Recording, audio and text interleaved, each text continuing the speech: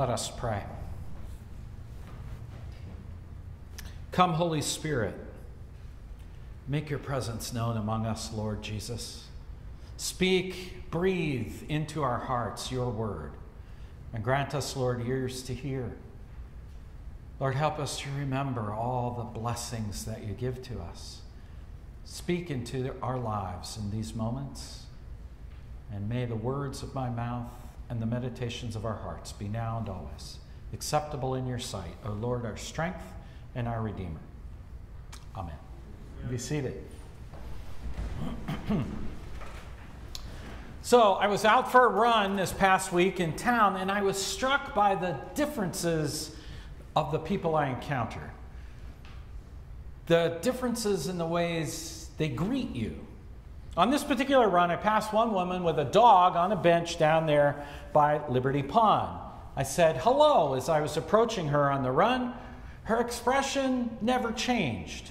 There was no smile, no hint of acknowledgement of me. She simply turned back to look at the pond without responding to my greeting at all.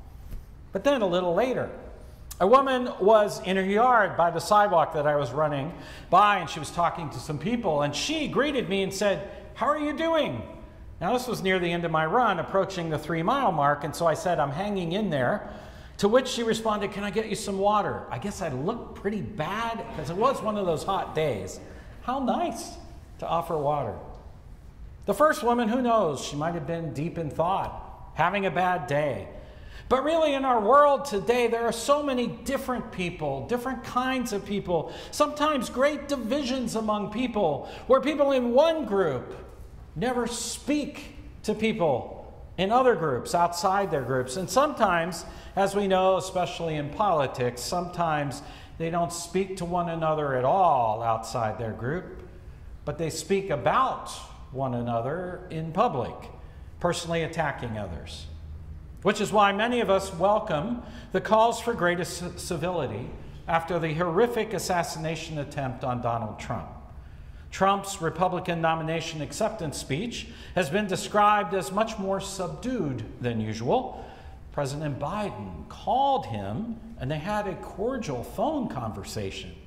Attack ads were temporarily pulled down. This has been a moment where things were at least a little more civil than usual. But we know it won't last. The rhetoric's already becoming more bitter. Personal attacks are coming once again. There's even fighting within the Democratic Party about whether Biden should step aside or not. Don't you just sometimes ask, like the bumper sticker, why can't we all just get along? There is division and animosity throughout our world this morning. There are wars. China is saber-rattling near Taiwan. Russia continues its violence against the people of Ukraine. Israel and Hamas continue their war. And in this country, demonstrations about that war and anti-Semitism abound. This isn't new. They've been fighting for centuries in the Middle East. Anti-Semitism has been around for several millennia, dating back at least as far as ancient Egypt, where Pharaoh enslaved the people and then at one point tried to kill all the male babies. Countries have been invading other nations for eons, fighting bigotry, hatred, and divisions over race, religion, ideology, and politics have been with us throughout human history.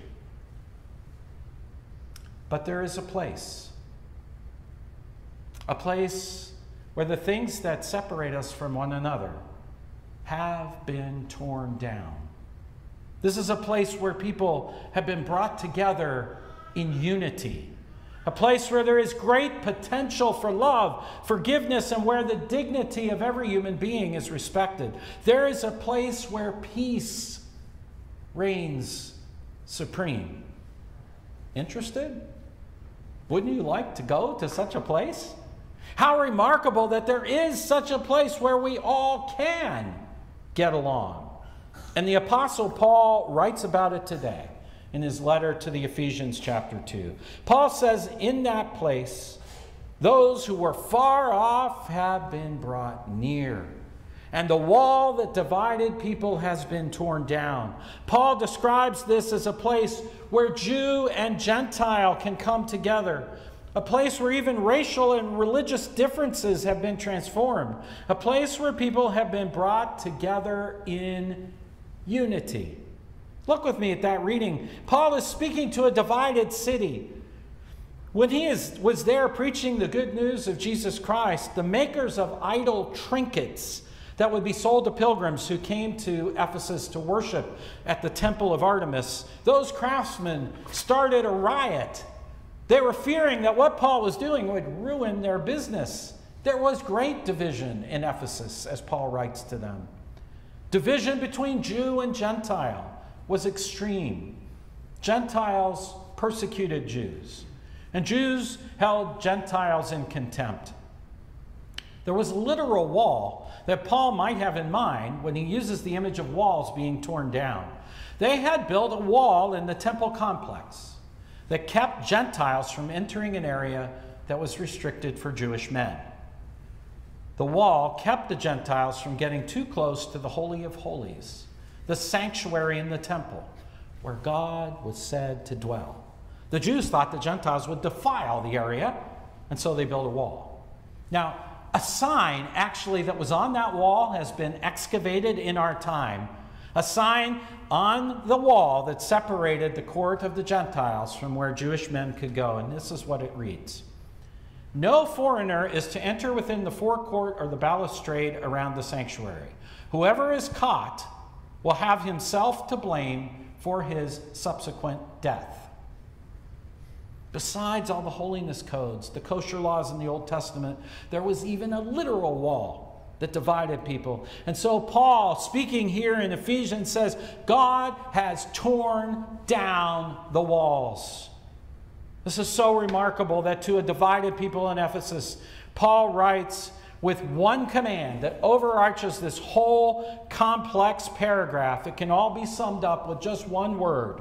Paul commands them and us to remember. Remember what Christ has accomplished through the cross. Paul says, many of you were far from God. You were strangers to God and his ways, but through Christ's work on the cross, you have been brought near. Many have been brought near to God. That's what Jesus came to do, connect humanity with God.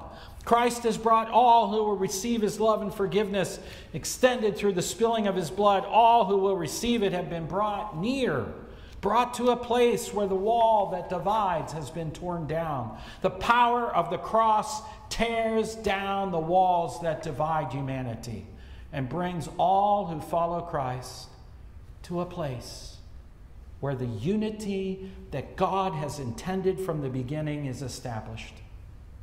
See what God has done. Paul says to remember two things. Through the cross, Jesus has brought us together. He has made the two people groups one. He says, look at in the middle of that paragraph, look at what he says. He says, for he is our peace in his flesh. He has made both groups into one, broken down the dividing wall. That is the hostility between us. That's the first thing.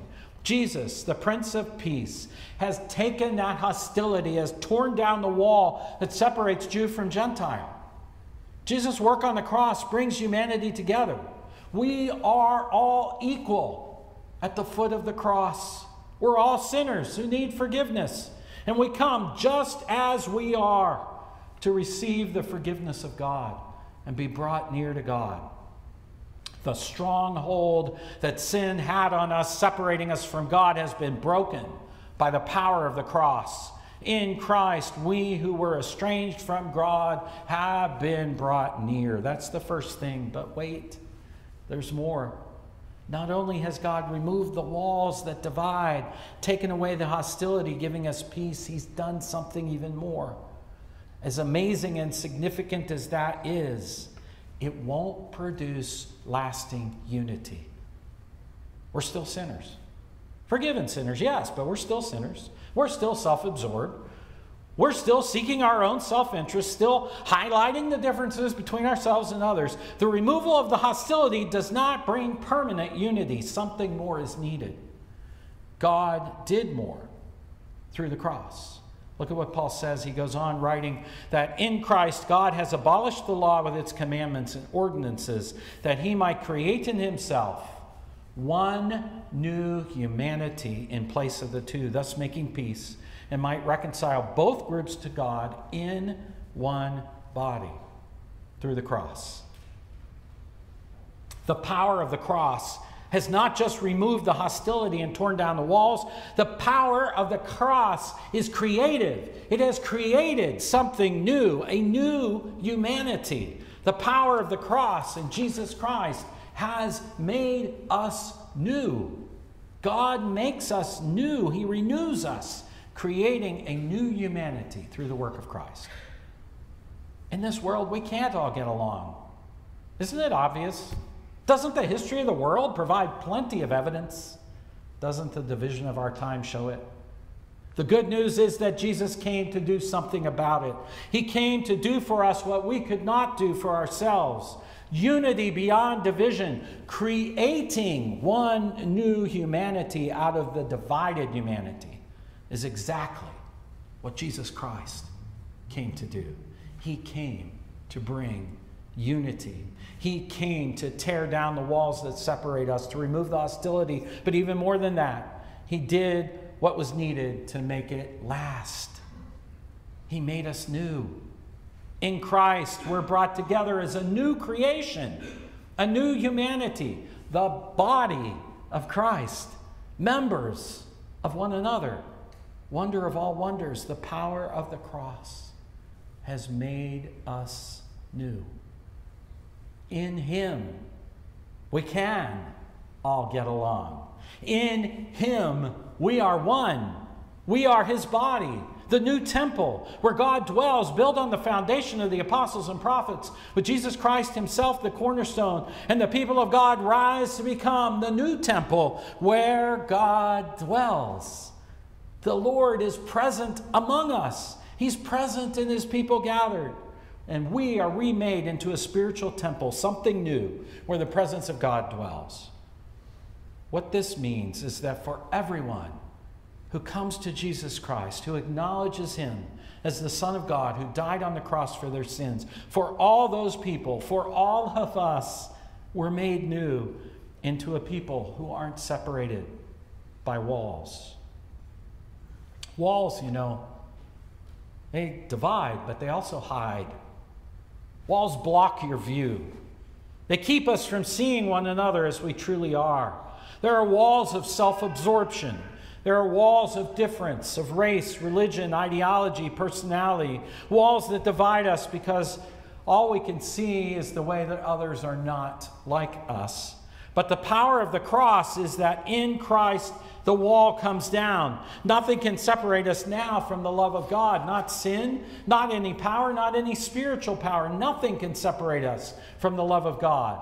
And that brings all of us who are far near, and we come together near to the same place, to a place where we can see with clarity ourselves and one another made new.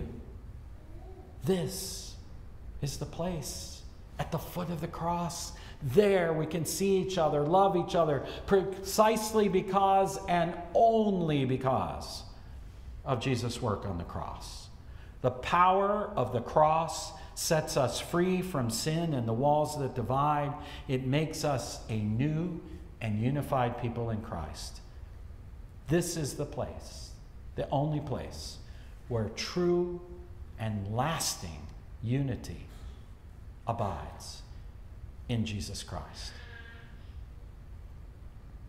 Now that sounds exclusive, but it's not.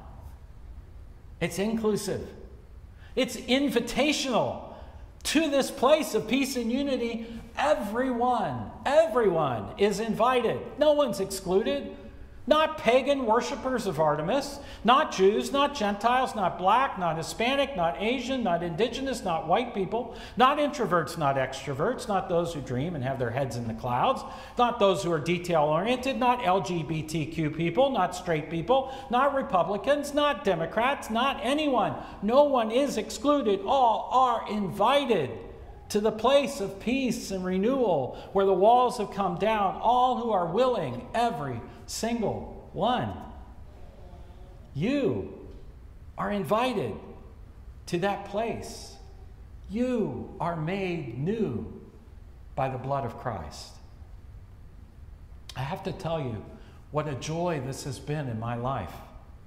I've been serving Christ in ministry on college campuses since the 80s, in churches during my time in seminary, and since ordination in 1999.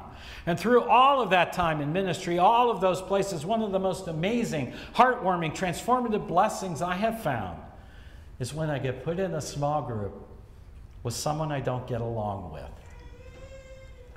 I've seen it through the years, time and again. I've seen the walls come down. As we come together in faith, together seeking Jesus Christ, we come to see one another as we truly are, renewed in Christ. And time and again, the love of Christ transformed us. We came to love and accept, even appreciate each other in Christ. And I share that with you because I want you to know this is real. I've experienced it. We can be unified in Christ. But you may be saying, come on, Kent. This can't be real. Where is the unity of which you speak? The reason we don't see it more. The problem comes when we don't heed what Paul is saying here, when we don't remember. The problem comes when we forget that the walls have come down, and we act as if the walls are still up. So the message comes to you this morning, through the Spirit present with us. When you feel beaten up in this world, alone, isolated, frustrated with division and bickering, when you feel discouraged and beaten down by the division in our nation, when there's someone you don't get along with, even when there's a disagreement with someone close to you, take Paul at his word, that primary overarching command of this complex paragraph. Remember. Remember, the cross of Jesus Christ has torn the walls down and has made us one, removing the hostility. He has made everything new. A temple where the presence of God dwells, built upon the cornerstone of Jesus Christ, who made it all possible. There is a place where humanity has been made new, where people can see each other as they truly are, where the unity that God intends prevails, a place where human beings dwell together as one body. There is a place, and it's right here, where we are now, together at the foot of the cross. Hold this good news dear in this divided world. And remember, to him be the honor, glory, power, and praise, now and forever.